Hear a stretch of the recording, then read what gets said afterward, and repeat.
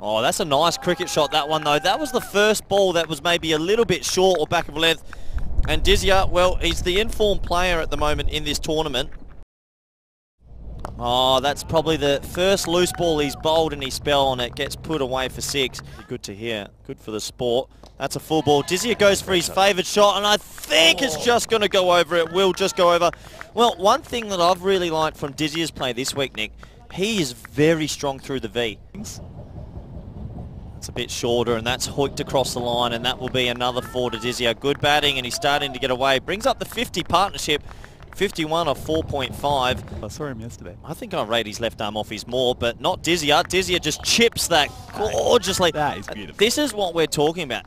When he doesn't overhit it and times it, that is just beautiful cricket. Yeah, to help us with coaching.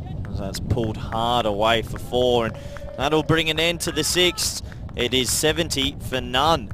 But yeah, so Richard's come in, he's taken over, and what's he changed with cricket in Serbia? Would have said 110 until yesterday. Catching opportunity, oh, he's got a hand to it, and it's 4. It's positioning, it's all about the positioning. If he's in the right spot there, let's see as he bowls into A.Dizija. Oh, that's beautiful, that's over cover. That's going to be 6, is it?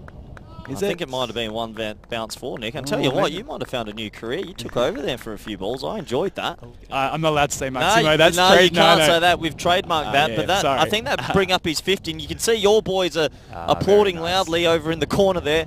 It's brilliant to have him around. So that's a length ball. It bursts through the hands of Sean Wick. I think that's going to be in the gap. It is. So it goes for another 4. And, well, the merry way of A.Dizija continues. And it'll be interesting to see the run tally of him or... Well, he just started again this season, so you see, I mean, that talent is unbelievable. That's a 6. Yeah, that is a lovely... Sometimes when you get it up in that breeze, it just keeps going.